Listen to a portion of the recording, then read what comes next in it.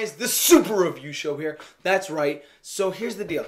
The Joss Whedon BatGirl movie, Joss Whedon and Warner Brothers have come recently and said it's going to be an origin story of BatGirl. And I think, you know, as someone who's an enormous Batman fan, I think this is good because we all know the story of Batman, we all know the story of Superman, we all know the story of blah, blah, blah. You can list off 10, maybe 300 other characters we all know and love.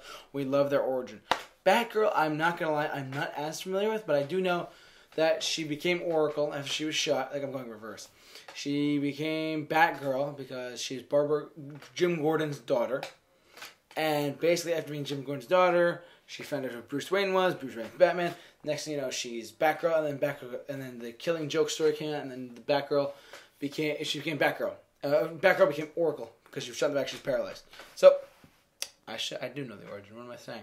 Anyways, Batgirl's going to be an origin story. I think that this is a good move. And in a day and age where there's like cinematic universes and more sequels and more tie-ins, this could be a refresher. Because I remember a while ago I was watching a YouTube video and then someone asked one of the Collider Movie Talk, I think AMC at the time.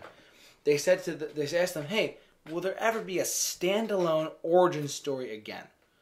And I forget who was the host that day, but he said, he's like, I think they may be gone. Spider-Man 1, 2, 3, gone.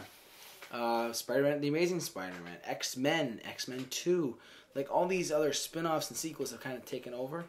Like Deadpool, great example. As great as to see that, it's not necessarily, it's still in the X-Men universe. You see what I'm saying? It'd be nice to have an origin story that is like, that comes out. The most recent one I can think of is Deadpool. But I think just seeing another origin story on screen would be wonderful for the comic book movie audience, and I think people would love to see it. And I think Joss Whedon can definitely direct it, as well as write it and make it the kind of tone that they want to fit it. I think I believe he's talented. He created one of my favorite movies of all time with the Avengers. I think he's got it under control. I think he's got it. I think this is all good. All good.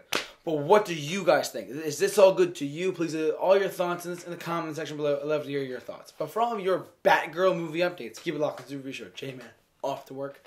See you guys.